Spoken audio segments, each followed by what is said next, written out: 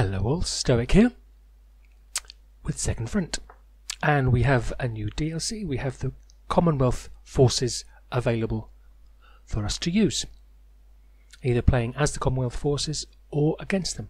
And I thought I'd put this together to give you some tips and point out some differences with the new Commonwealth vehicles. So I've loaded in a scenario, and this is showing off the new desert features, new desert textures, buildings, date palms, brush, cactus, and sand up here. And I've put in some new, some of the new Commonwealth vehicles. Now, one of the good things about bringing in the Commonwealth is that we have got early war vehicles, like the Daimler and early tanks, Matilda 1. This is bringing in early armour, early vehicles. And one of the downsides of the early, or especially the British early guns and tanks, where they had a 2-pounder gun or 40mm gun that couldn't fire HE. So here we got. So one thing to help you play is to look here to see what this vehicle has got and hasn't got. So this is saying it hasn't got HE. So for example, if we let's turn the turret this way, we want to fire over here, let's go fire at some infantry. All we've got to fire with is the turret machine gun. If we fire at a vehicle, we've got turret machine gun and armour piercing, but we haven't got HE. So bear that in mind. Crusader 2, again a blue shell crossed out, no HE. So if we fire at if we want to fire at the infantry, it's only turret machine gun. If we want to fire at the unarmoured vehicle or a vehicle, we can fire armour piercing. Next one I put in is a Crusader, but it's a close support type of vehicle. So it's got a different gun. It's got a short 76mm gun. It has got HE, but look, there's a 27% chance that the last shot you will, when you fire HE, you won't have any more HE ammunition. So there's not a lot of HE ammo for this gun. In fact, there's no armour piercing ammunition, so this one can't fire armour piercing, but it can fire smoke. And there's an 8% chance that when you fire smoke, it'll be your last smoke shot. So take care and pay close attention to these values that appear here, these icons. So here we can fire high explosive, we can fire smoke, and both of those are showing the percentage out of ammo. We've got machine guns, but we can't fire armour piercing because we don't have it. So here's a Churchill, 58% chance of out of HE, so it has got HE. There's no sign here for armour piercing red, so that means if we fire here we can fire armour piercing, but there's no chance of it running out. It's got lots fitted. We can fire high explosive, but there's a 58% chance that that'll be the last shot. So pay attention to those numbers. Here we've got a Bishop, which is a Valentine hull. It's got a 25-pounder gun on it, and let's look at that. It's got no restrictions on AP or HE, and it even got smoke with a 41% chance. So this is a useful gun. So it can fire armour piercing, high explosive, and smoke. So a useful vehicle to have in your scenario. A couple more tanks, Valentine. So these are and Matilda 2, two iconic tanks. These are infantry type tanks. They've got thick armour and are slow, and they've got a relatively weak gun. So the Matilda, so it's 9 hexes, Valentine 10 hexes. So these are the infantry support tanks. The other category is cruisers, such as a Crusader, and look, this can go 15. So designed to go around the flank in a sort of cavalry type role. You can use, but with thin armour. To be aware of the difference of the type of vehicle and the ammunition they have. Let's have a look at the mortars. So here we've got a small mortar, a 2-inch mortar. It can fire the mortar or fire smoke. This mortar 60mm can only fire HE, and this mortar can fire HE and smoke. So pay attention down here. You've got the range bands 3 to 50. This one's 3 to 45, and this small one is 2 to 8. So pay attention of the ranges. And again, different types of mortars will have different types of ammunition.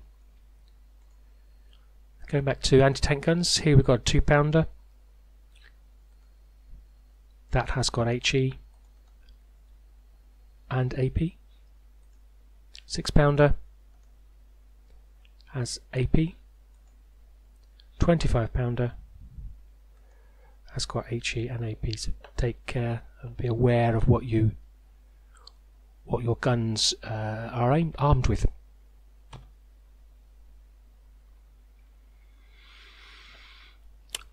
Another new vehicle is the Bren carrier. Carries half a squad. Let's push them forward to here and unload.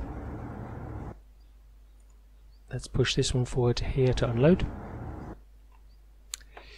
Let's select this half squad and move it here. And now, because we've got 2 half squads and a leader, we can combine those or merge those into one full-size unit, which is more effective than 2 halves. So bear that in mind. Let's look a bit now at the desert specifics, and as you can see here we've got dust. The last 2 hexes where a vehicle moves is dust, and that is obscuring in the same way that smoke is. So you can use that if you want to advance, use that to create a dust screen for your troops or your infantry or vehicles to conceal them. Cactus is a new desert scenery.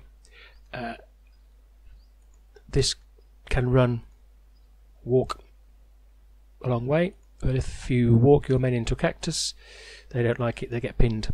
So steer clear of cacti. Another feature of desert is sand.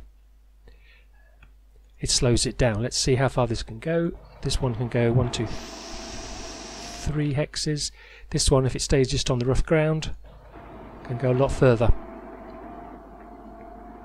So if you want to restrict movement, you can put sand down, or if you find yourself facing sand, then you can avoid it like that.